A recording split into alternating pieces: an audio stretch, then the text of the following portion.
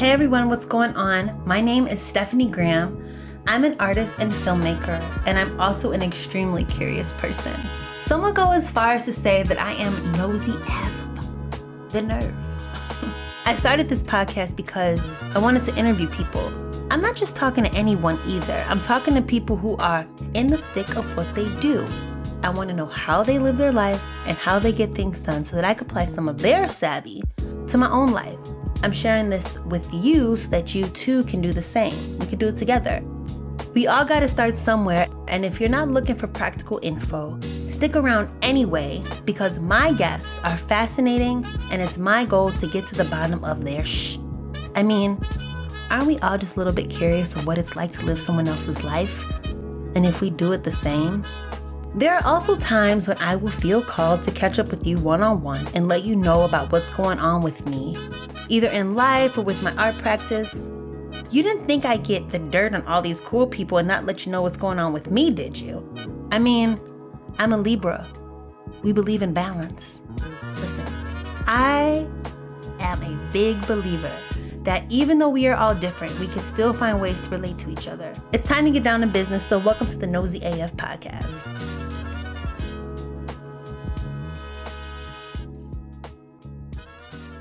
Hey there, welcome back to the Nosy AF podcast. If this is your first time, welcome. If you've been here a while, welcome back. So today is a very special episode because today's conversation is with my very, very, very good friends, Christina Anthony.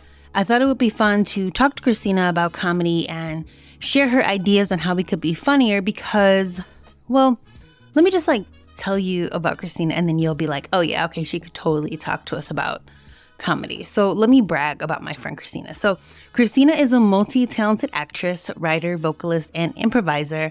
And she is originally from the Chicago comedy scene and is best known as an Emeritus Company member of the Playmakers Lab, which, fun fact, Christina was recently awarded the Storyteller of the Year award. Yay, Christina! She was awarded this by the Playmakers Lab, and it was a really fun night, and it was really tearful. Also, it was so emotional to see my friend on stage accepting her award. So that was a really awesome night. And Christina is an alum of the Second City ETC Chicago, where she co-wrote 3 award-nominated sketch reviews and performed thousands of shows for Chicago audiences. You guys, Christina just has awards, okay? Most recently, though, Christina was a series regular on ABC's Mixed-ish, which is a spinoff of Blackish, and she starred opposite of Kristen Bell in the Netflix dark comedy series The Woman in the House Across the Street from the Girl in the Window. Woo! What a title. This spring, she made the move to NBC, though, to appear in a lead role in Non-Evil Twin, which is a sitcom pilot created and starring Amber Ruffin. So I can't wait for you to hear this conversation with Christina. I know I probably say that all the time with all of my guests, but I'm just an excited person, so I'm always I can't wait, but I probably need to calm down.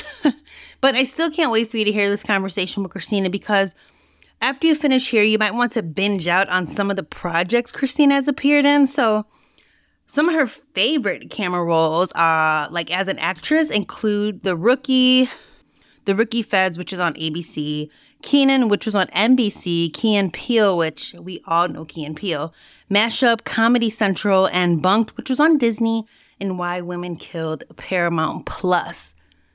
By the way, how many streaming channels do y'all have?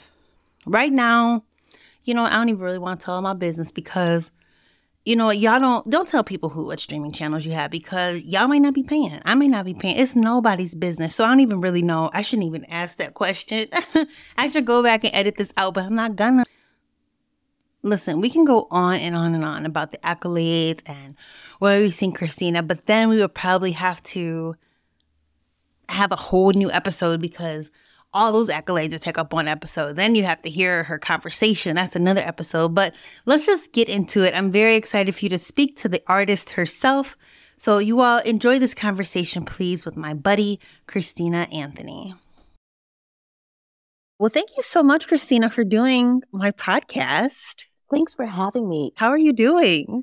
You know what? As they say in the theme song from Good Times, I'm keeping my head above water, making it way when I can. That's right. Temporary layoffs. Good times. That's right. Temporary layoffs, because we are recording this in the middle of the writer's strike, and we are both. Do you identify as a filmmaker? I do. I know you're an actor.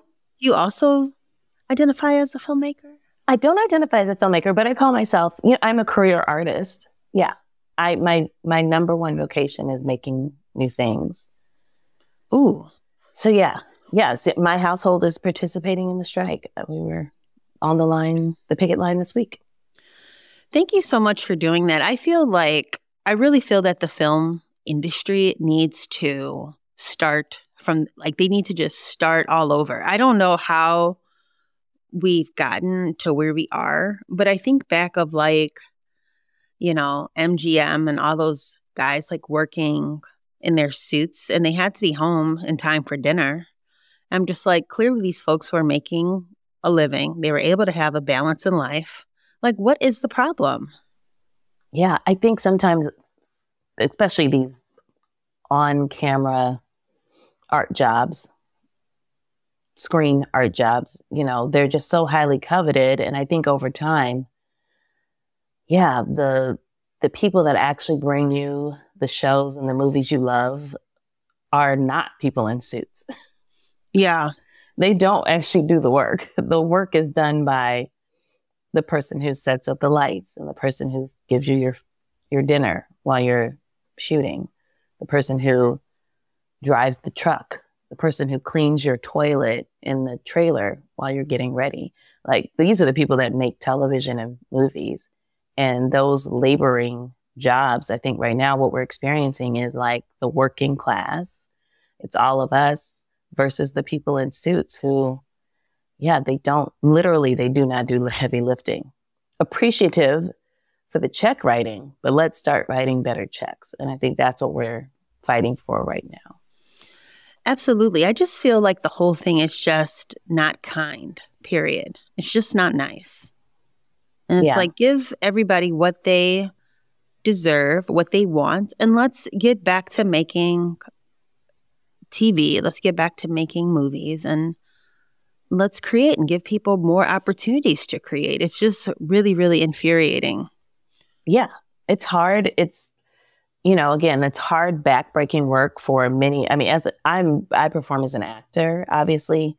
My work is not backbreaking. It's long, but it's not backbreaking by any means. There's always a seat for me. So I'm not about to pretend as if I'm doing something very difficult or strenuous. But the writers are the first people that are striking right now. And that's literally where all of this starts. There's no Marvel movie. There's no Netflix. There's, none of this content that you love, or going back and being able to watch your favorite reruns of different shows. None of that stuff happens without the writers. The studios and the executives don't actually think of those ideas. They don't flesh them out. They don't do that. They, again, provide money for them to be made, but we need the writers. That's where it all starts. And so because of them being on strike, I'm very proud. My husband's currently on strike, and I'm very proud of him. Yes. But after that pride goes away, my landlord would like to know. Okay. I appreciate your pride. I'm not able to apply this to your rent. So we're going to need them to come up off that money and run these people their money, what they deserve. They've earned it. Absolutely. Absolutely. So you're a comedian. Yes. Comedian. Is there, okay. So in comedy, there are different, are there, in the art world, there's different art worlds. Are there different comedy worlds?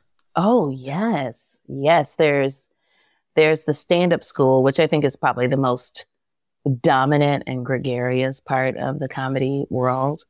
Those are I think they're just the most flashy, and not every stand-up is flashy, but I think stand-up itself, the bravery to go out there and just be doing comedy by yourself. Mm-hmm. It just takes a certain type of person.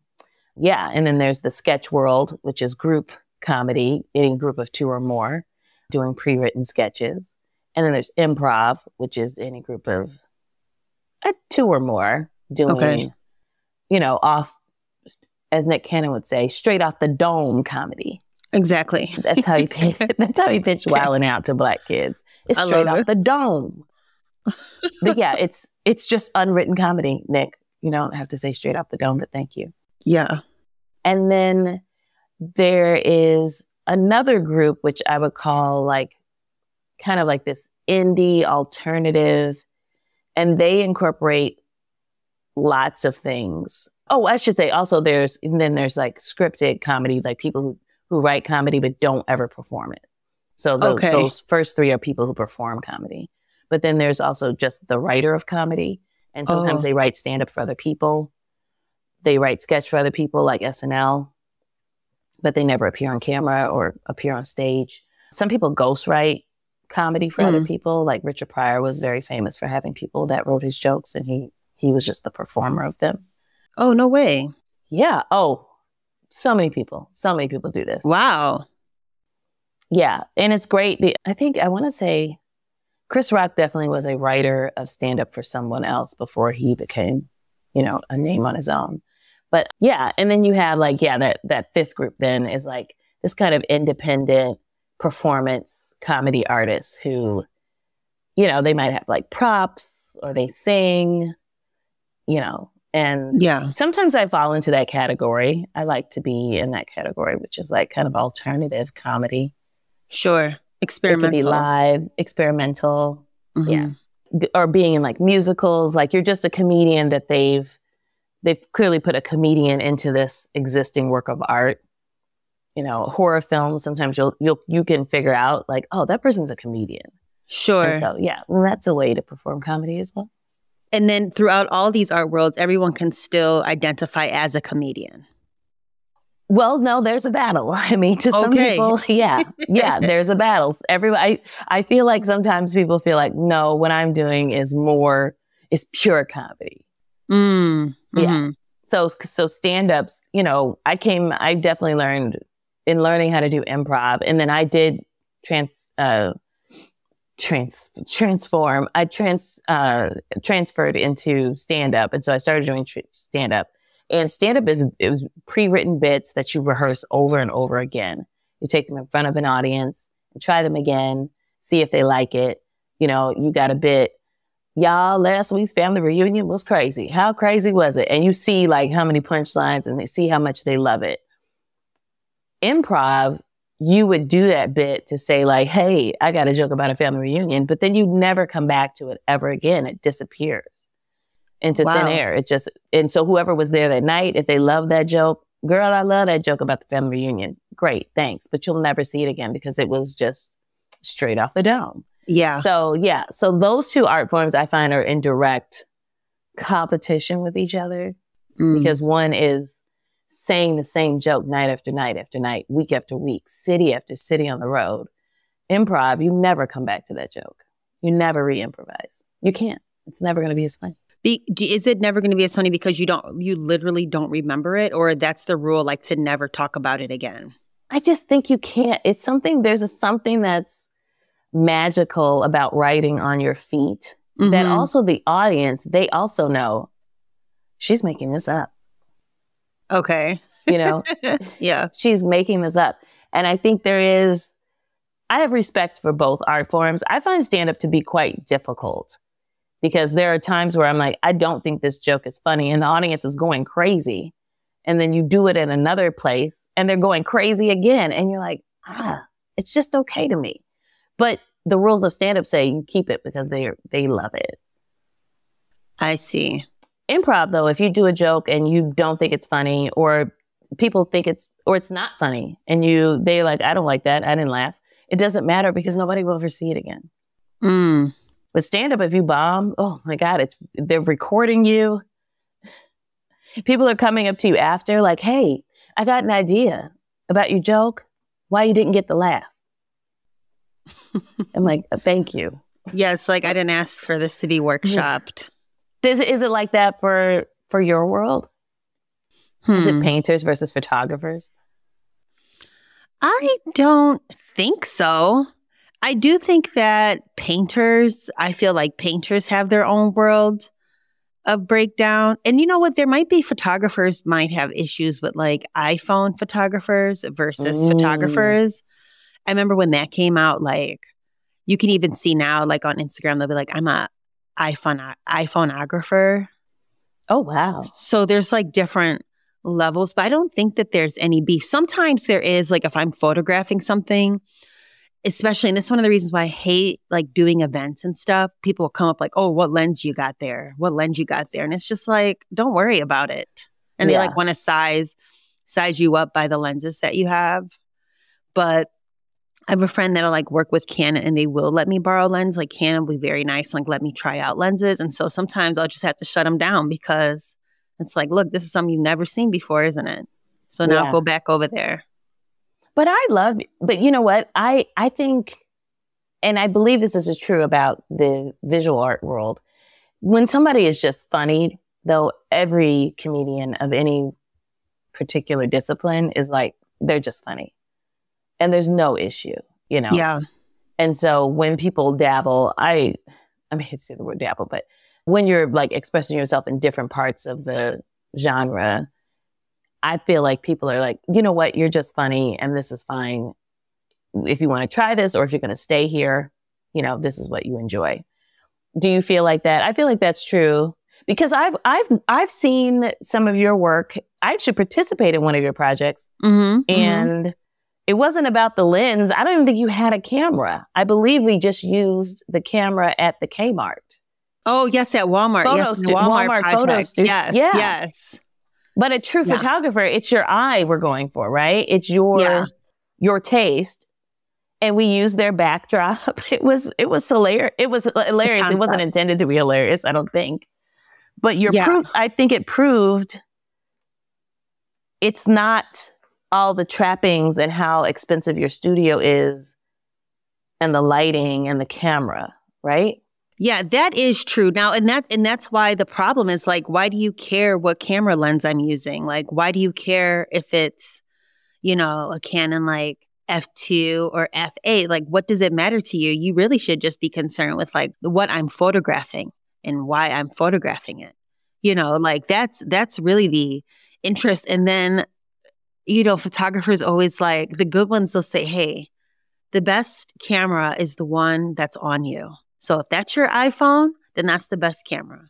If you've decided to bring out your big, you know, bajillion D, you know, long camera, that is also great. Whatever camera you have is the best camera. And as long as you can use it. And that's so true because you'll see, again, these iPhone photographers, they do beautiful stuff.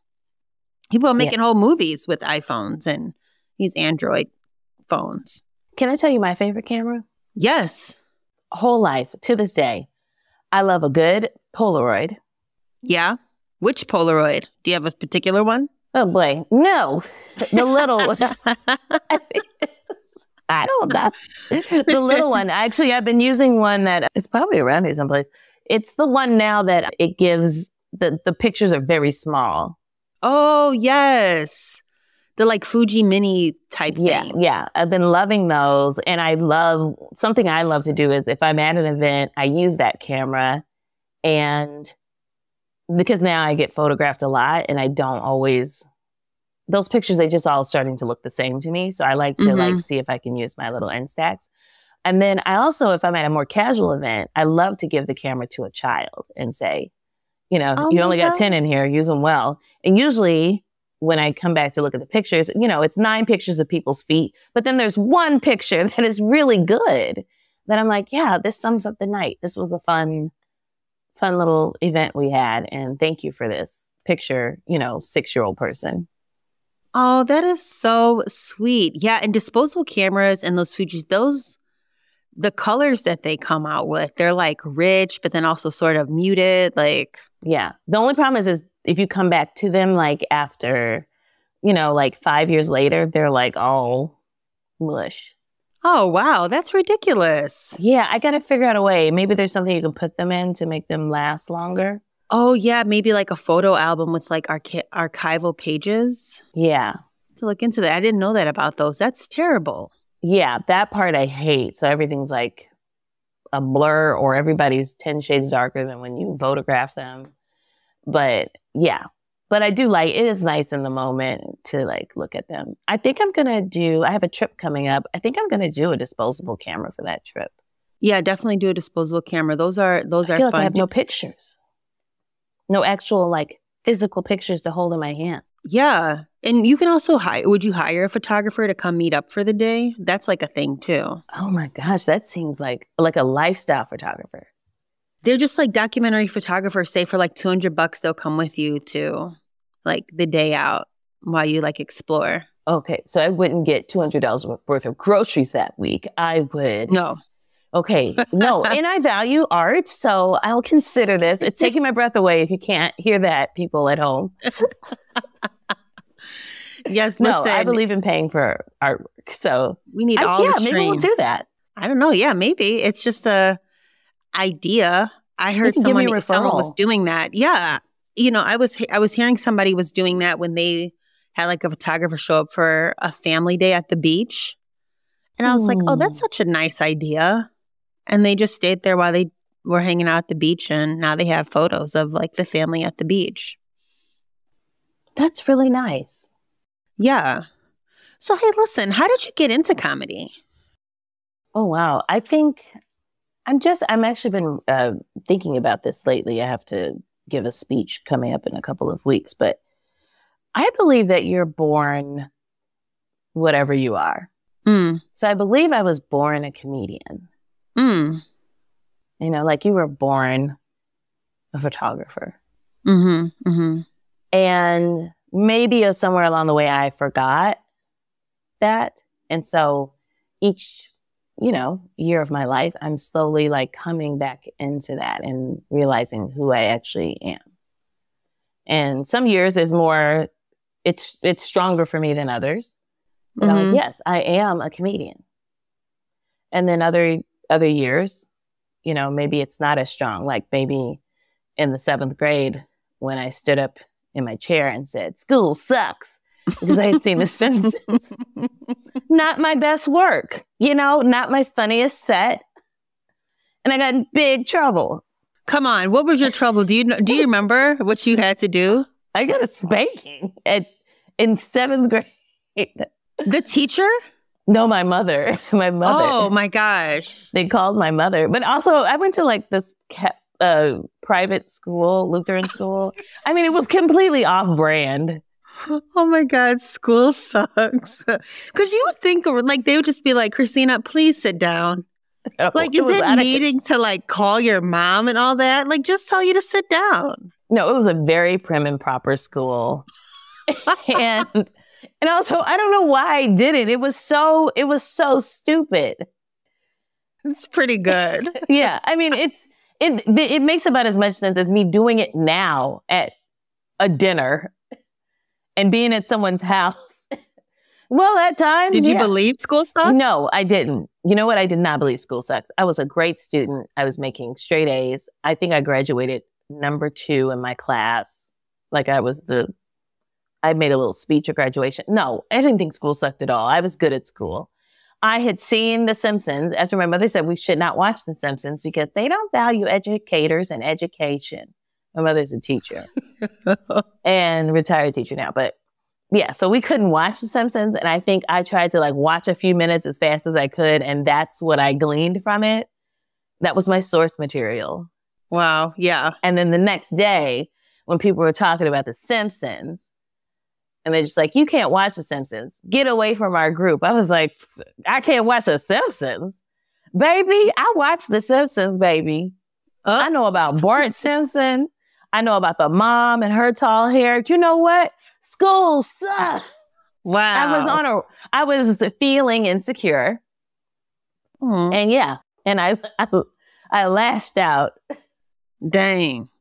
And everybody, and then you're the casualty where everybody's just sitting there looking. And you're the one in trouble. No one laughed. Oh my God. Oh, they looked at me like I was crazy. That's hilarious. And to this day, I still haven't seen The Simpsons. I really don't know what it is. I just know that it's a little boy who gets in trouble at school. He's always, all of them, they're always getting into something. The whole family's getting into stuff all the time. It's a great show. And I can't believe it's still on. And they predict stuff. They've predicted things that have happened in this world. Yeah, they predicted Trump would be president. Oh my. It's weird. It's weird how that's happened. Perhaps someone is a prophetess in the writing team. Perhaps, on the writing team. Yeah, but I know prophetess Anthony, my mother was like, we do not watch that in this house. Man, I got in so much trouble. She was like, you got up there and showed your natural black behind at that school. Oh my God. That's ridiculous. So wait, does humor comes easily to you? Because yeah, I think so. Yeah. Well, sometimes I'll see like comedians, like I've worked on this one. It was like Bill Bellamy's Who's Got Jokes. It was like an American Idol of comedy. Oh. And the comedians around there, some of them were sort of like chill. They'll just wait for it's their time to go up. And then other ones, they just are like making joke after joke after joke. And it's like, yo, just be easy. Yeah, we call that being on. Okay. It can be exhausting. Yeah, it just seems like it's not necessary. It's like, I don't know who you're trying to impress. It's a bunch of comedians sitting back here, like waiting to go up and audition. Like, yeah, just sit down and have a juice. Yeah. Yeah. Everybody has their own perspective on it. Like Robin Williams, he was a comedian who was famous for always being on. Uh-huh. Yeah. My thing is, if you're not paying me and the camera's not on me, I'm probably going to conserve energy.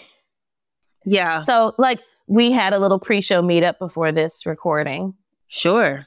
And yeah, I was probably on zero, drinking my coffee, getting warmed up with you. And then when the microphone came on, the magic happens. The magic is happening. Yeah. But yeah, I think it can be. And also I think in your real life, I would warn, give a little piece of advice to your listeners of any art form, discipline that they're in. The energy that it takes to create whatever you're making, yeah, conserve that energy. And then in your real life, if you have people that you want to be friends and be around people who will let you be off and rest and still enjoy you. Yeah. I'm sure, like, I don't enjoy people who are like, tell us a joke or, tell us something. It's like, I'm just here to rest and enjoy, whatever we're doing here at this juice bar. I'm not here to do stand up.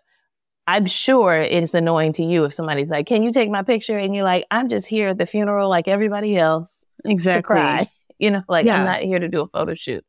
So you want people who you can be off with, you can be yourself, not performative, not engaging in your artwork and resting and conserving your energy. So that way, when it's your turn, you're ready and you're well rested and you look great.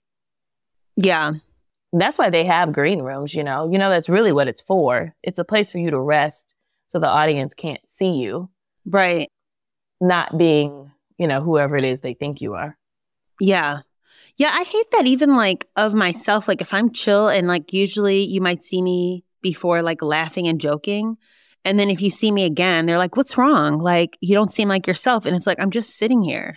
Yeah. I'm just being. I hate that. Yeah. And then people are like, well, you're usually this way. And it's like, no, I'm not. I'm usually how I am right now. Yeah. Like let humans be.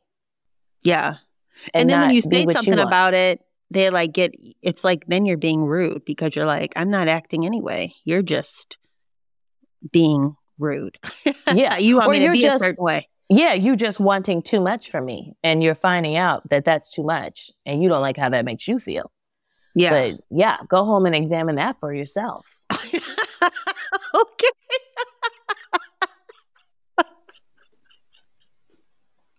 Okay. I had a few young, I shouldn't say young, they're not that much younger than me, but comedians that I I find myself to be like a mentor too.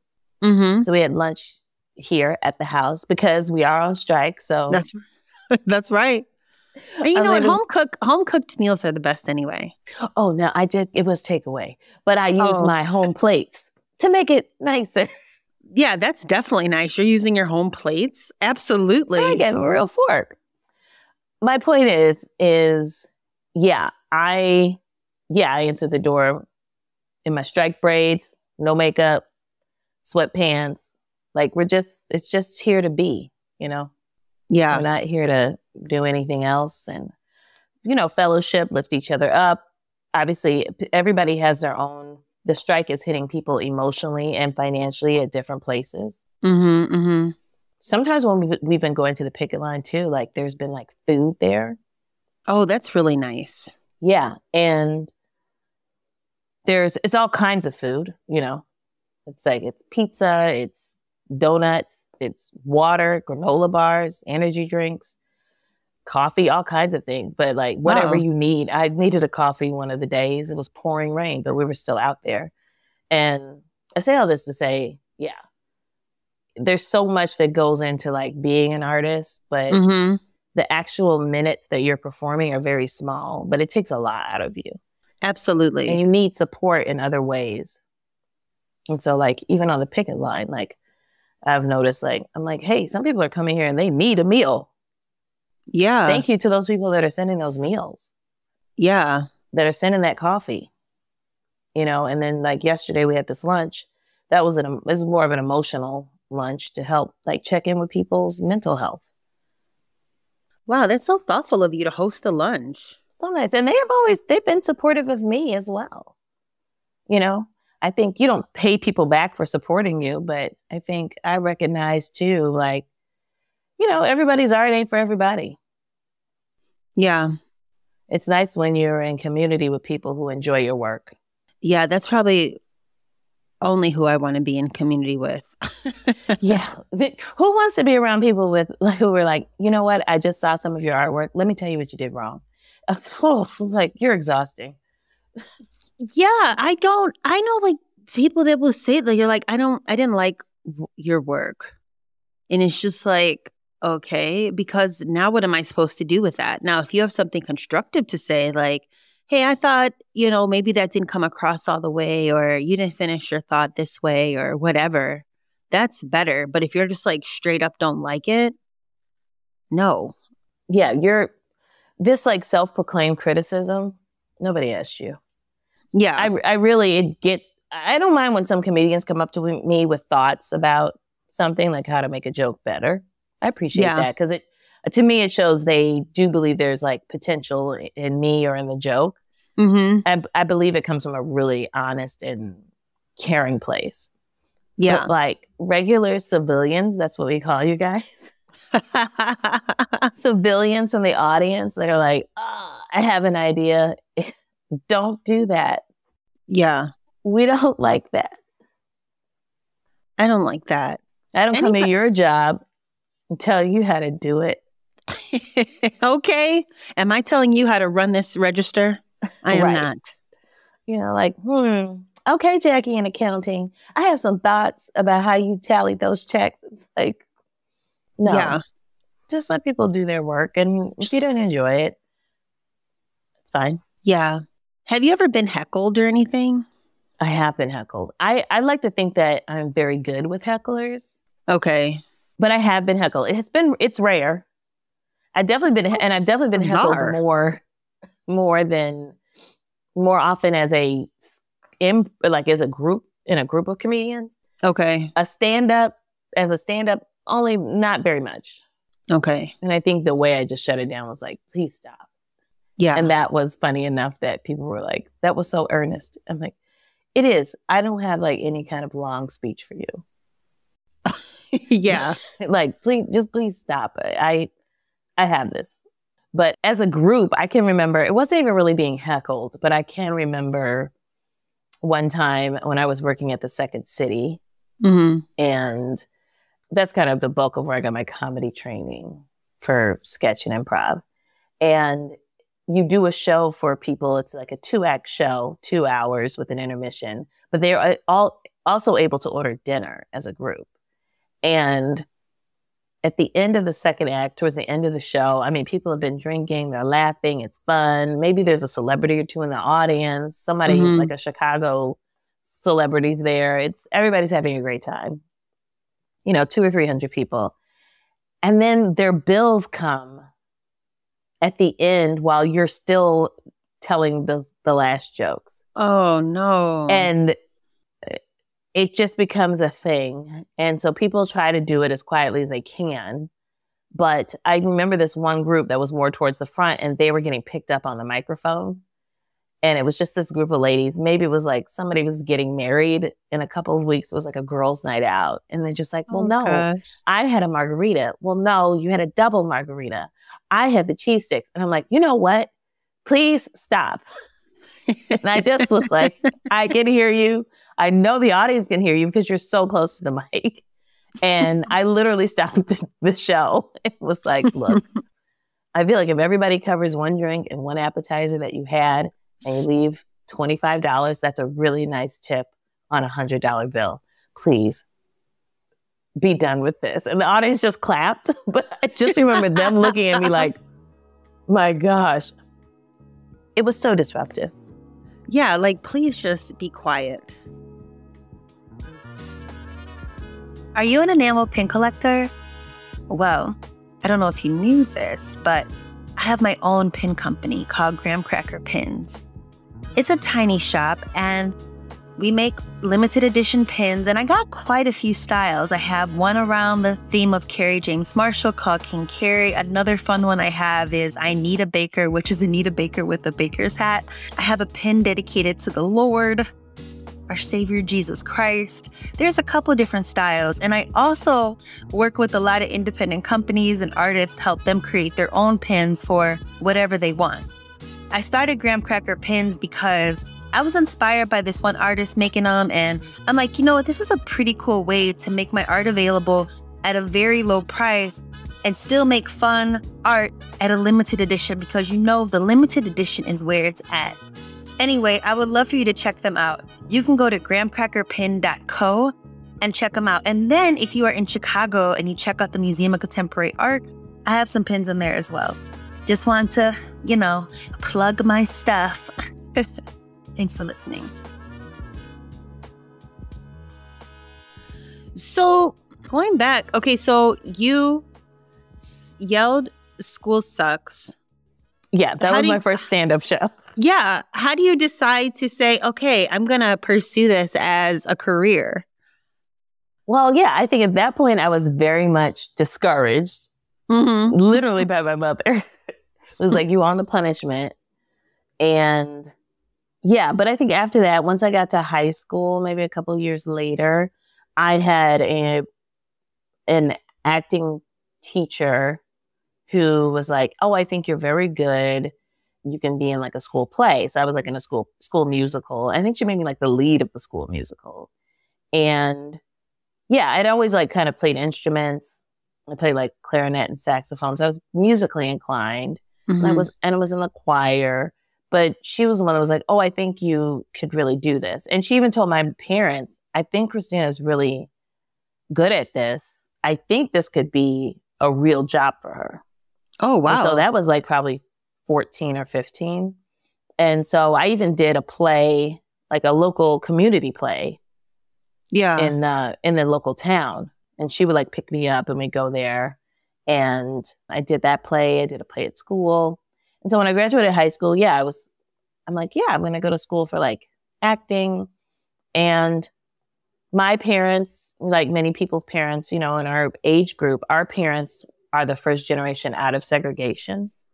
So for some people, unlike our, non-Black counterparts, my parents and their siblings, they're some of the first people in their family to go to college. Yeah. They might have even gone to segregated schools or gone to segregated concerts or segregated movie theaters. And so I feel at the time, now looking back, they kind of steered me away from art and for going to school for art, because they were like, you need a real job. What will you fall back on, And so I went to school. I think I was psychology pre-law. And Wow. yeah. And I think I ended up changing my minor to statistics or something like that, just so I could graduate. Yeah. And I did like some plays while I was in college outside of the department. But yeah, it was once I graduated from college, I went to Chicago. I had met a lot of friends at U of I in Champaign. And they're like, yeah, we're all going back to Chicago after school. That's where we're from. And so I kind of just started my professional career. I started acting, doing musicals. And even when I was doing those shows, the director would be like, you're really funny. We'll just stick you in here. But I wasn't like doing what other people were doing. I was learning a lot on the job because I literally, did not have a formal acting degree. And so then I got invited to the Second City to do a workshop. And they're like, we're going to show people like how to do improv and sketch. And I really didn't know what that was. I knew what SNL was. I knew what Eddie Murphy was. But I didn't know like this is the path to SNL. This is where they find people. Oh, and so, okay. I did it. And it kind of just unlocked something for me. Like I realized I'm like, oh, being funny in a play or being funny in the classroom is not the same as knowing how to structure a joke, how to compose an actual line of dialogue that will make the audience laugh at the end, no matter what. And so I learned that. And it was so I guess that was my training, my graduate school. And I learned there for like 4 years. I went on tour all over the world. Wow. Yeah. I went to Oklahoma. I went to the Dominican Republic. I did shows all over the world, and you perform like stuff from the archives, like that Tina Fey wrote. And John Candy wrote, all kinds of things. And then it was in searching in those archives and doing those shows that I really became interested. I really never had anybody, I felt looking back on their like 50 years of sketches of all these people that go to SNL. Like, there's not really a lot of Black women. Mm-hmm, mm-hmm. And so for me, it was important, once I got the opportunity to start writing sketches and being the author, it was very important for me to leave work there that future comedians that looked like me could see themselves in. And so I wouldn't have to pretend to be, like, I would play a character that Steve Carell played or Stephen Colbert, but that is not the body and the life that I'm living. Yeah. And so I began to really hone my point of view and write sketches and comedy from the point of view of a Black woman, because I'm a Black woman.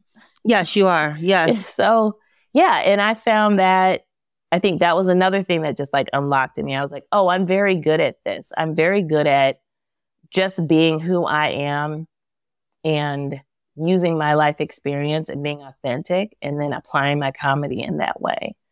And so I think once I figured that out, I mean, granted, at this point, I'm getting pretty old, but it took me a while. It didn't happen. I wasn't doing improv in high school. I didn't go to college for theater. I didn't go to Harvard and start like writing comedy. And I didn't go to SNL, but I did end up moving to Los Angeles. And I think now I have a very solid sense of what's funny and what's not. I have a very specific point of view. And I love it, now when projects come across my desk, I'm able to look at them and say, like, do they need me in this? Do they need Christina? Or do they just need a Black face? Mm-hmm. And that's very important to me. Like, I'm not here to like be your chocolate chip and a sugar cookie. I heard that, because that isn't even good. I need, you're gonna get my Black face, you're gonna get my Black hair texture, my Black features, my Black mind, my Black politics. And every comedy and sitcom on TV isn't looking for that. But I was very fortunate. My first job on Mixed-ish, Aunt Dee was very much that type of character. Yeah. She had a strong opinion about interracial or biracial interracial marriage, biracial children. And a new project I'm working on for NBC, we just shot, is a Fortune 500 company, and a woman, she has to take the place of her twin sister and try to help this merger go through. And I play her assistant, who's like, if you want to get over in corporate America, let me show y'all how to really do it. Like, I've been in corporate America, and it's great. It's like basically about two Black women, a Black woman helping two other Black women try to get over on corporate America. Ooh, and that's exciting. Yeah. So we just shot that before a live studio audience. And hopefully you guys will see this in the fall. Okay. Or maybe the spring because of the strike. I know. Listening to you talk and share your experience, it keeps me thinking about how political our personal lives as Black creatives is. Yes. Others will never understand. No, they won't. I mean, and I think sometimes, yeah, it's a responsibility. I'm not going to say it's a burden, but it's a responsibility. Yeah. Right. And I think it's also important too, if you are an artist listening to this and maybe you're like thinking about giving up, or you're right, on the cusp of feeling like I thought something was about to happen. I just encourage you to stay with it. Yeah. I think I got my first big TV job at the age of 43. I'm sure my agents don't want me to say my age, but it's a testimony though. Like, it's okay if it didn't happen for you in the way you thought it was going to happen. It's okay if it didn't happen as quickly as you thought it was going to happen. But you staying in the game, there's somebody watching you. You don't even know it, who's like, if you got your camera and you're a senior in high school, there is a freshman who's like, okay, yeah, I'm trying to do what you're doing. Somebody's always watching you. And so I encourage you to stay in it. You're an artist today because you are making art, not because people are like paying for it. Yeah. And it's like, I think sharing age is so helpful too sometimes, because it just like lets you know, like, creatively, like, it's sort of like a lifelong commitment. I remember when I was like 20 thinking like, oh my gosh, if I'm not here at 30, I'm gonna like die. And then I made 30. I'm like, oh my gosh, if I'm not here at 40, and like you just like keep going. But it's just like, no, because you have to like look at like what you've done over time, and it just keeps getting better and better the longer you stay in it. And even myself, I will, be at work, and so I'll like have my, my TV gig job, and then I might have an exhibition coming up, and people are still like sort of shocked because at one point they were doing art, or they had aspirations to be a director, and then they get into, making money, working in film, or they get something else, or they start families, and then they just stop doing it. And it's just like, that is so sad, because I remember like when they started, they were so excited. Now, if you decide you don't want to do it anymore, that's different. But if you like have like decided to give up and it's sort of faded away, but you still like sort of have low key dreams of it, but you're not working on it, that is upsetting. And so it's just like so important to like keep people around. That's what, like we were saying, like only people that like our work we want around, because maybe you might not necessarily like the content, but like even just like that we're still in it, that we're still creating all the time, whether it's for something commercial or not, is so, so, so, so important. I like have like 2 friends I'll talk to on Instagram all the time. They're like always making stuff. And age isn't even like thought about, and you just get to see them like navigate, like, okay, now they have like spouses, now they have kids, but they're still making. And it's so important to just stay in it. Like, don't get out of it. Even here, I am at this residency, and there are folks here in their 60s, like a part of the residents, that are still making, have been painting for like, 30, 40, 50 years, exhibiting this whole time, sometimes not. One artist hadn't been doing it for a while, and it's like getting back into it. She like stopped, I think, just like she had like one more kid to like get up and out.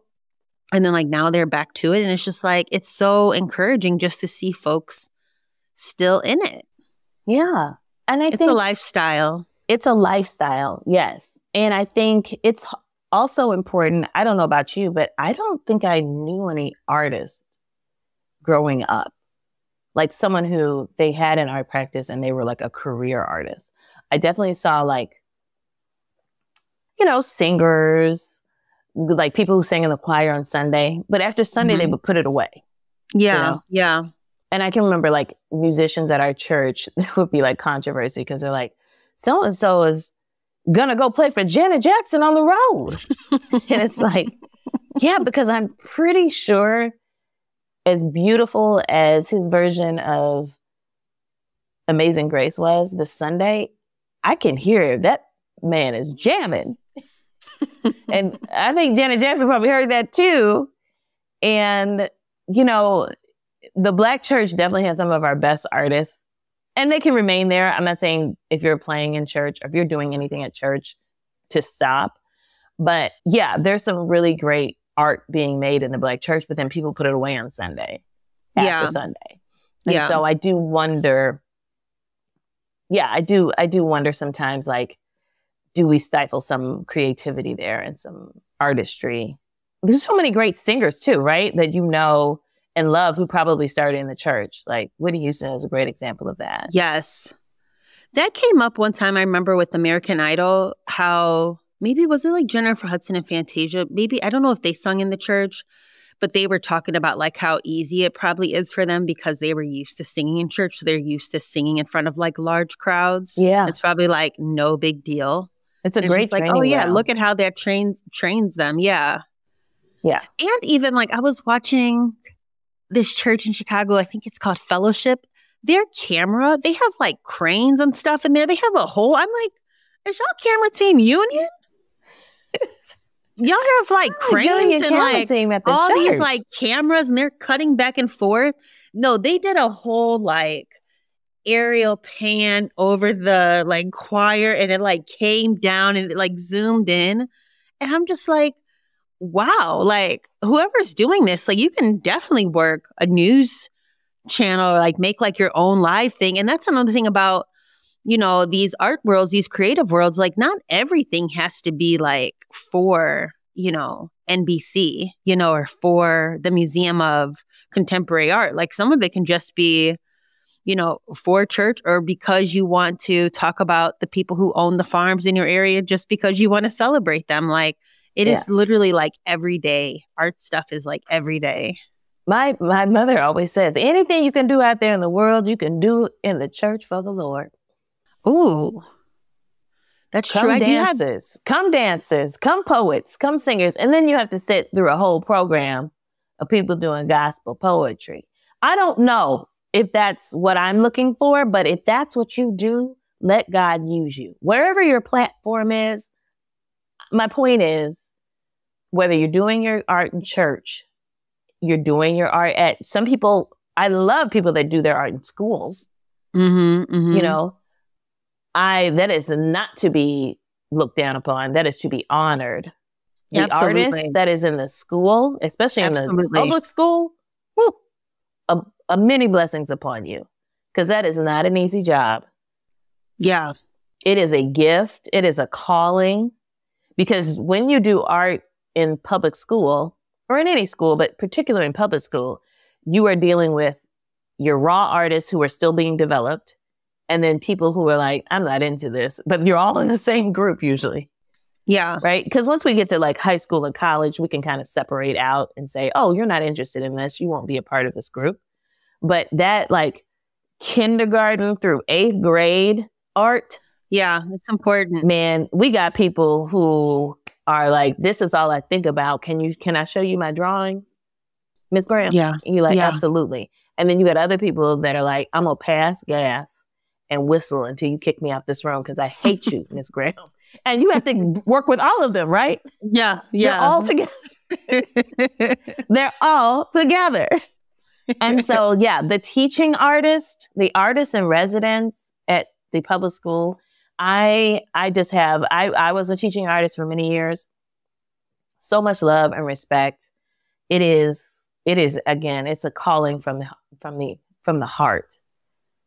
But you are an artist. If you are practicing in a school and helping create new artists, you are definitely an artist. And then I also wonder about, there are people who, they kind of do their, what is it, like street? Would you call it like street art? Yeah, they're just like on the street making art. Yeah. For people, yeah. Very much so. Like, you know, like people busking, people who do like public artwork, graffiti artwork. Oh, yeah, for sure. Yeah, it's all art public performance art, you know, whether you have a permit or not. Like, listen, we are for the people. Yeah, again, so much love and respect. And then you got your people that are like, I'm singing background for Janet Jackson. Sis, yes. Love it. Great. There's jobs for everyone. Even if you're like 60 and you're like, you know what? I've always wanted to do this. Come back. Return. Come back and do We're it. inviting you back. That's in my speech please. that I'm writing. Really? Calling people back to your art. Because I believe you're born an artist. I really do. There's so many artists that like I've found. I think like Kirstie Alley, didn't she like started acting really late. Vera Wang, I believe, like started making dresses in her like 40s. Yeah, she was an ice skater. Julia Child. There's just so much. I tell my dad all the time because I got into film through my father and he knows lots of movies and stuff. I'm like, Dad, take a writing class. You don't know. You might have a film in you. Yes. And we'll make it. Yes. And you never know who it's going to inspire, entertain. Yeah. It's just, yeah. And I sometimes I wonder, and I appreciate critics. I do wonder where critics come from. And I wonder, are they frustrated artists? I wonder. I don't know. Listen, I don't know. I love critics too. You know, there was a podcast I listened to and I was telling the lady of this podcast, I can't think of the name of it right now, though. I'll put it in the show notes. But I was writing her and I was like, people need to know. I think critics actually are important to be able like to guide conversation around culture and themes and stuff. But I do think that, yeah, I do wonder too, like if there's someone who's given up. But also I think it's also like another way to participate in culture and creativity. There should be more. I don't think Are there comedy critics? Are there people that say, hey, I went to see Christina Anthony perform and this is what I thought of her set? Oh, absolutely. Absolutely. And people go to them sort of like a Roger Ebert of comedy critic? Mm-hmm. Yeah. Oh, and wow. They're published in, in the trades, like Hollywood Reporter. Oh, really? Okay. Vulture is a big one for comedy. Oh, okay. The Onion, the AV Club, Onion. The AV Club. Oh, okay. Yeah. The Onion is funny. Yeah. Yeah, they do a lot of live reviews of live performance work. Oh, interesting. Okay. Yeah. And I think similar to like theater reviews and then television shows now, they have criticism. They have like week by week recaps, but they also have criticism of each episode. I think once the show becomes, that's how you become critically acclaimed, when people have very strong opinions about it. But yeah. But you're right though. Like, I don't know. I think, you know, right now, like when I was starting in art, people always want to like put me in a box. Like, oh, hey, you can only do commercial photography. You can't do like fine art photography. You can only do this. You can only do that, blah, blah, blah. But now I feel like as I start to meet more artists and artists become my friends, like I have so many art friends that do like everything. And I do have some that they will write critiques on art projects. And I think I would actually rather hear from them more so than like, you know, if it's going to be like a critic that's just like always talking about people, if they're talking about them negatively, especially, like I rather hear from like somebody who's like in the mix doing it all the time too. Yeah. And peer review. I love that. You can also make art that's not to be criticized. I mean, I guess people can seek it out, but yeah, I just wonder, my question about critics was, are critics, because you have to have a certain amount of knowledge about the thing you're criticizing. Yeah. So were you a photography major? Were you an acting major? Yeah. To have this deep knowledge? Or was it like history of theater, history of journalism, history of whatever, history of nonfiction? Like, how does that happen? Yeah, I would think you have to have some sort of background, or like you've watched a lot of stuff. So you formed an opinion and then go from there. Yeah. Or is there like, if we really dug deep, would we find a film starring Roger Ebert being a terrible actor when he was 18? Yeah. Maybe. Or killing it. I don't know. Yeah. Yeah, killing it. You know, sometimes some of the stuff too, I think especially like as I've, you know, moved forward in film, like I'm like, out to like young folks or anybody that's interested in movies or art, like figure out the kind of lifestyle you want, especially in film. I'll say this, figure out the kind of lifestyle you want and then the job after that, like the job that will fit that. And so I wonder, I say all that because I'm like, I wonder if a critic, maybe Roger's like, you know what? I don't got time to be on set all day. It's cold out here. I'm going to go back home. I'm going to go, but I do have opinions. And I can't on Sunday while the kids are asleep, go to the movie theater with my wife. And then after dinner, while they are watching the movie, I can write about this. Oh, wow. They're watching movies at home. And yeah, okay. Yeah, he went by himself. And then he went by himself while the kids are napping. Okay. And then he came home for dinner with the family. And then the wife took the kids to have a snack while he worked, a movie and snack while he worked. Oh, wow. I don't know if that's true, but that's how I decided that's how he became a critic. And that's how people become critics, because they say, hey, I don't want this life. And I think it's probably better that I make my own schedule. No, I disagree. I believe that people become critics because somebody was like, look, Mom, I took this picture. And then the mother was like, I hate this picture. And for you at home, I'm ripping an imaginary picture up straight down the middle. It's huge, poster size. And then the person runs off and they're like, ah. And the next thing you know, they're at school, they're on the table. They're like, you know what? School sucks. Oh my gosh. Oh my gosh. I just love it. Oh my gosh. But our point is stay in the game. Yep. Please stay in it. Who's your fan base? Who's listening? You know what? Who listens to the Nosy AF is a bunch of creatives. They are artists. They are activists, and they are independent, like business owners, like small business owners. Oh, love that. That are just out here. You know, they're interested in culture. They're interested in foolishness, and they know how I'm curious. And so they're curious about what I'm curious about. Like, they're like, yeah, I'll learn about that. Sure. Oh, love that. I love a curious mind. Yeah. And, you know, as this project develops, I'm always like learning more about it, you know, as I'm like, okay, this is who I want to know, because I feel like I'd be asking these questions anyway. Like, I feel like we'd be having this conversation anyway. And so I'm like, let me record it, you know, and then see what becomes of it. So like, as I like make it more of a serious podcast and you have to like fine tune the niche and all that kind of stuff, like, yeah, I'm always learning about who I want to have. But I feel like talking to almost anybody that'll talk to me has been really helpful. But people who I'm curious about, not just like anyone. Right. You know. Well, you know what they say, be interested, not interesting. That's right. That's right. Yeah. It sounds like you're accomplishing that. Yeah, I think so. And I'm really happy that you came to talk to me today. Do you think there's anything we should talk about before we call our conversation complete? No, I'm very curious about this theme song, you know. Oh, it's an instrumental. It's really, it's like it's instrumental. You know, we keep it real hip hop around here because hip hop is also a lifestyle. Oh, okay. Mm-hmm. Yeah. And you sounded like a white executive from Nike, but sure. Okay. You guys, I need to tell you something. I am a white executive. Well, they've never seen you? No. Your audience has never seen you? No. Because my new cover art is an illustration of a woman you admire. Yes. Oh my gosh. I love it.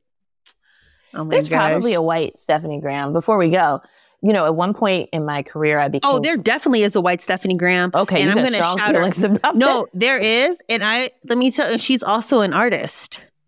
Okay. String and Bones. And I have one of her artworks at home. I bought one. Okay. So that's very supportive of you.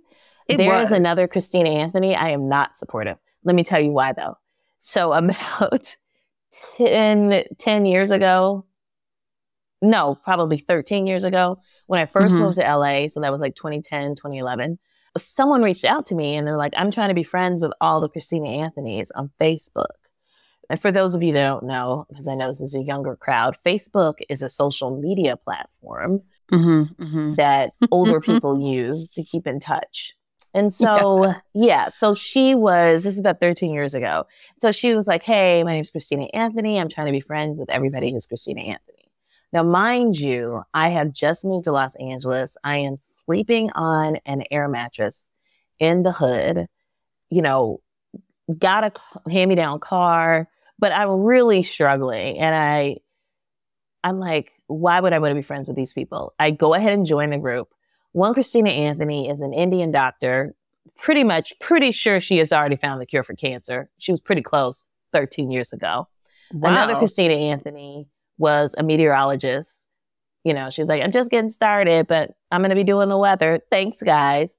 Another Christina Anthony was an actress, and she was killing the game. She's like, I have 2 kids and a dog. She lived in like Denmark or something. And she was like, and guys, I have a play this weekend that I'm in. And I would watch this woman seething, just like, God, how could you? God, my God, can you hear me? I'm the Christina Anthony that's the actress. Why would you give her? And she like a little dog. And then the husband brought her like some flowers for her play.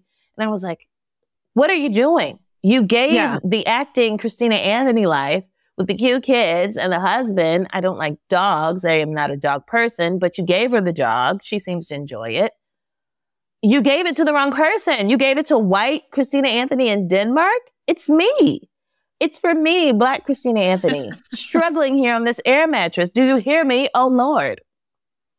Fast forward, years later, it all worked out for me. But at that time, praise the Lord, I was not in a good place. But I love to hear that you were supportive of the other Stephanie Graham.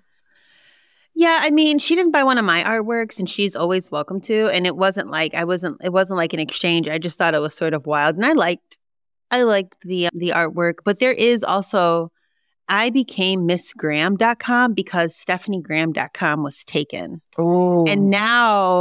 And it was a graphic designer at the time. Now StephanieGraham.com is available, but it's like $1,200. Yeah. And there was a point when it was, I feel like $800. And now I wish I would have just been like, just buy it. Yeah. I wish I had $800. Yeah. I wish I had bought ChristinaAnthony.com. It wasn't available. And then it became available. And it was still out of my reach though, because I was struggling. Yeah. It definitely wasn't even $1,200, but it was out of my reach. I was struggling. And then now I think recently I tried to look at it and they wanted like tens of thousands of dollars, but I was like, you're not going to get me. I've worked too hard. Yeah. I'm not paying this kind of money. I will be Christina Anthony onlinebiz.world if I have to. Yeah. Because I'm not going to pay for my own name. Right. I know sometimes I think like, oh, maybe I could think of some sort of fun activity to like raise the money for it. But I'm also like, MissGraham.com is wonderful. And it's been with me since college. Yeah. I think it's great. Yeah. Whatever. And these days you can find people. Also, guess what? You need a U.S. post office or a UPS box anyway. Have your mailing address, artist. Yeah. Have a non-digital way for people to find you, contact you, send you paper checks. Oh my gosh. I was just thinking I should get like a virtual address. There was a girl on Instagram I follow who was telling everybody like, yo, shout out, get a virtual address. And I'm like, that's a good idea. I should look into it. And as I've been up here, I've been like redesigning the Nosy AF website. And not that anybody's asked to send me packages, but I was like, maybe I can put my virtual address on here. And then, for like giftings or sponsorships, that's where they can send everything. It's nice to have. I use mine. It's nice to have. It's also nice to have when someone's, is like, I want to send you something. And I'm like, I don't really know you, so I don't want to tell you about my home, but you seem like a nice person. Yeah, it's nice for people to be able to send. And also when you're like, if you're not around, it's nice to just have a place that can catch packages for you and letters. Yeah. You know what, though? I know some people, uber famous people, they have an address for fan mail. Where Oh, people can okay. send you like drawings of yourself, letters, Yeah. or like, I made a doll with your head on it, which could feel weird, but they want to send that stuff. Now, when I was on ABC's Mixed-ish, which is No, they don't need to send me a doll with my head on it. Yeah, but that's for being really famous. I will say this, when I was on Mixed-ish on ABC, which is still available on Hulu, if you want to check it out, you guys. Very funny. When I was on that show, they would come around on Fridays with the fan mail. Yeah. Because people would write in. We had Mark Paul Gosselaar, who was on Saved by the Bell, Zach Morris. Right. So you get his fan mail. So cool. Tika Sumpter from the Have and the Have-Nots, obviously, and the Sonic movies, very famous actress. And then the kids, they were building up their following too. Do you know, in 36 episodes of television, 2 years of being on that show, I got one piece of fan mail, and it was from a young person in prison. But I will say, and it wasn't even a whole letter, it was just he had ripped it off of a page of something else. Wow. But I thought to myself, what if I had not been at work when he sent this letter? I could have used a real address. So I went out and got a mailbox. That way. And I know for people who might be listening, they're like, well, ma'am, you don't seem to have a following. Well, ma'am. You don't seem to have a following, but I'm saying, please get yourself an address, a physical address that you feel safe and comfortable sharing with people that isn't your home. You can write it off. Yeah, you can. And I'm going to get one. And people. Great. Yeah. No, that's a great tip. Thank you. Yeah. And I hope to get my second piece of fan mail one day.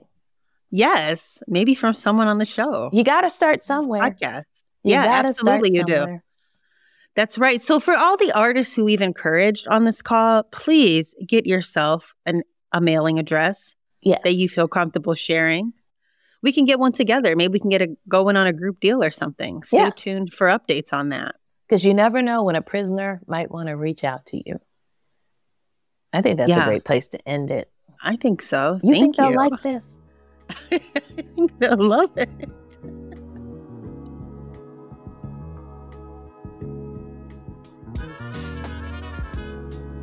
Thank you so much for tuning into the Nosy AF podcast with me, your host, your friend, Stephanie Graham. I'm so glad that you made it to the end of this conversation. Please kindly let me know what you thought by leaving a rating and review on Apple Podcasts, on Spotify, Stitcher, wherever you're listening right now. You can also connect with me at nosyaf.com via the Say Hello button. And if you're curious about what's going on in my art and film life, please visit my website at missgraham.com. Oh, and also, if there is someone that you're nosy about and you want me to have them on the show, please send suggestions via the same hello button and I will check them out. Until next time, thank you so much for being you and see you soon. Peace.